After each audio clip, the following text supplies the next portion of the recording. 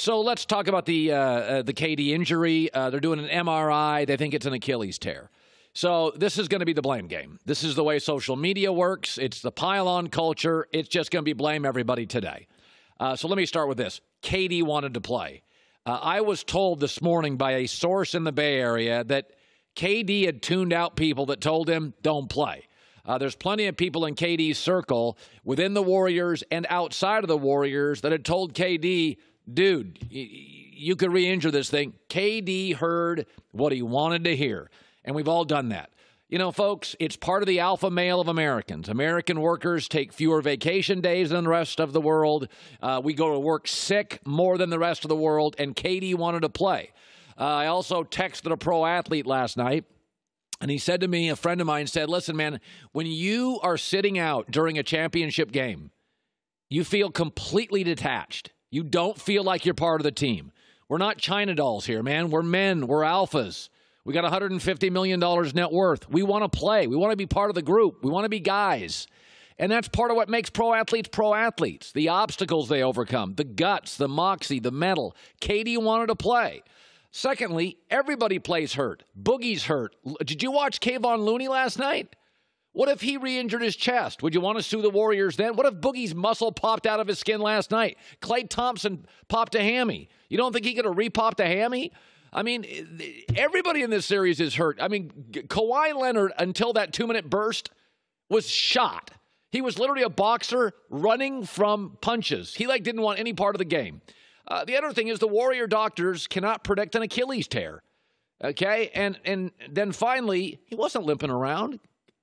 Durant looked great. In fact, my argument, I was watching him early, and I'm like, dude, slow it down.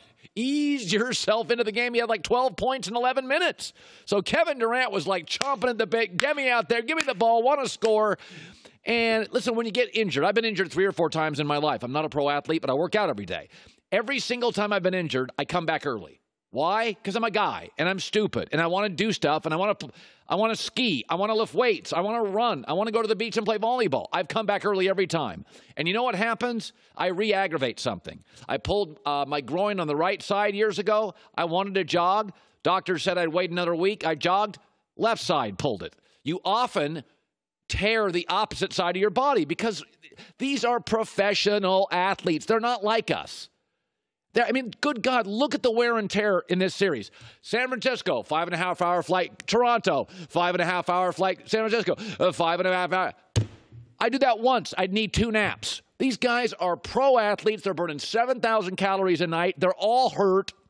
I'm not a doctor, but bodies tend to punish you when you're impatient. And Kevin Durant is an alpha, and he was impatient. And the other thing, let's be totally honest about this. Circumstances dictate action. If this wasn't the finals, he wouldn't be playing. It's the finals. In fact, if they were leading 3-1, he wouldn't be playing. Kevin Durant would be like, I'm going to take off. And they wouldn't let him play. They'd be like, we're not giving you a uniform. We're leading 3-1.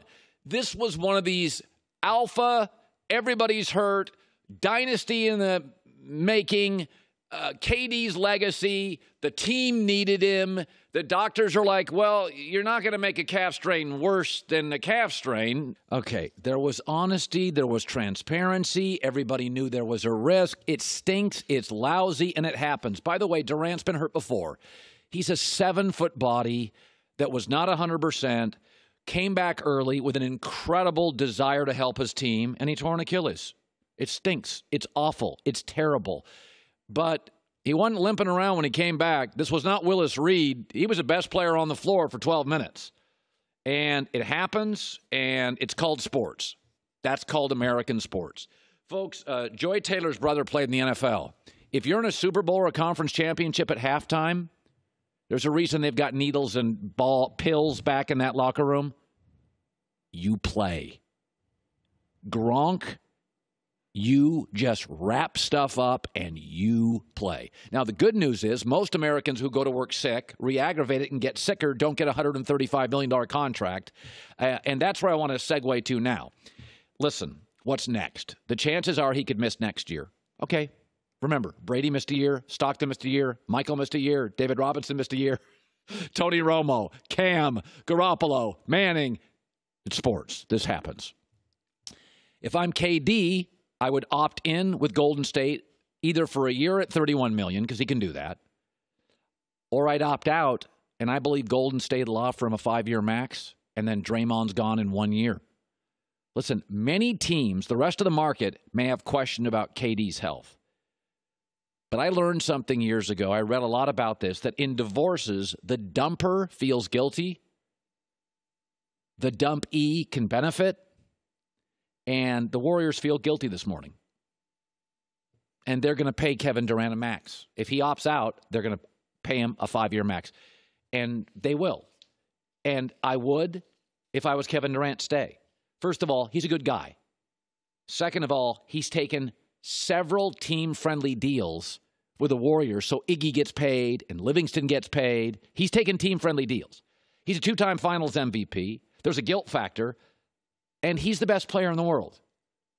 Opt out. They'll sign him to a 5-year deal, even if it costs you $700 million, which it will when it's all done for going over the salary cap. Good guy. Help create the dynasty. You'll get at least one more title with him. And here's another thing. And this, I've seen this my entire life. The last time this country felt like we were all on the same team, not Democrats, not Republicans, not red, not blue. When was it? Remember, think about this for a second. When's the last time America was on the same team? Didn't last long, but we were. Crisis. George Bush, arm around a fireman. Remember that? Crisis brings people together, folks. KD feels like a warrior today. He feels like family. He needs help. You don't bail on family members. It's weird about crisis. Crisis brings enemies together, politics together, Americans together, countries together, people together, teams together, stars together, free agents together. This is a crisis. Kevin Durant needs love. He needs help. Do you see Steph and Iggy taking him into the locker room? Kevin Durant to me always felt like a little bit like a hired gun. He was almost like an independent contractor. We're signing Kevin Durant. He's going to come on, make a bunch of baskets. We're winning, and then he's going to leave. He doesn't feel like that today. He feels like family. Kevin Durant today is family. You don't bail on family. You ask him to opt out, let us sign you to a 5-year deal. You've been taking pay cuts for years. You need us. For the first time in this relationship, you need us. We needed you. Today, Kevin, you need us a little bit. You gave us a bunch of deals. You took us to another level. I know in the moment this seems awful. I get it. But it's weird how crisis works. And it brings people together and teams together and families together. I'm sure there's people listening. You've had estranged members of your family, and a brother doesn't talk to a sister, doesn't talk to a cousin, and somebody dies. The patriarch, the mom passes away in the family. And for at least a while, it brings everybody together.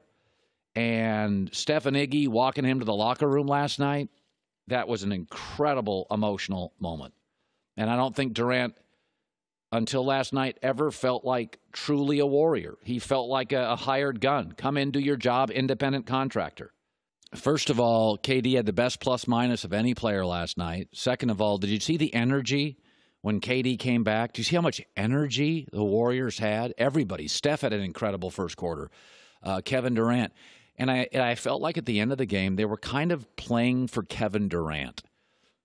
So I know people are going to blame today. They're going to pile on. That's what Twitter does. That's what social media does. But there's no real blame here today. I don't believe there is. And secondly, crisis creates a bond, strangely. Unfortunately, sometimes it's the only thing that brings us together. And I think the Warriors, for the first time, Kevin Durant needs them. And I think he should opt out. Then they'll sign him to a max. I just don't understand why he would hobble out to the Knicks. I just don't get it. Like, this is the time more than ever. You re-sign with the family. Last game at Oracle tonight. You don't get to play it. You play for the next 4 or 5 years.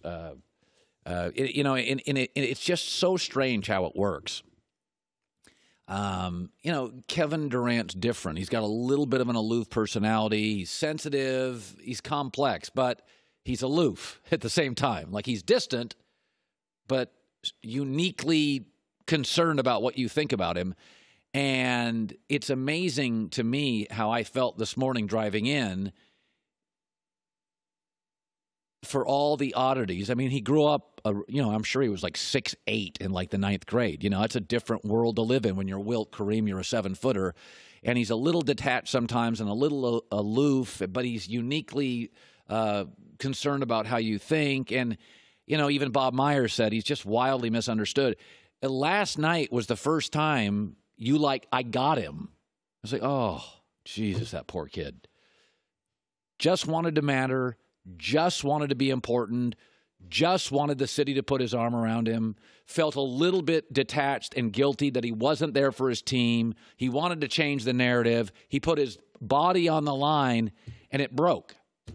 And it broke. And I just sat there, and I'm like, oh, this poor kid.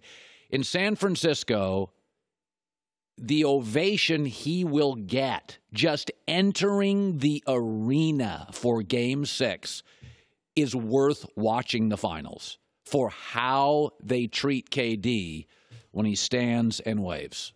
Hi, everybody. Thanks for watching. Subscribe here to get the latest from the show. Also, be sure to check out more of the best clips from The Herd or go watch a few segments from other shows on FS1.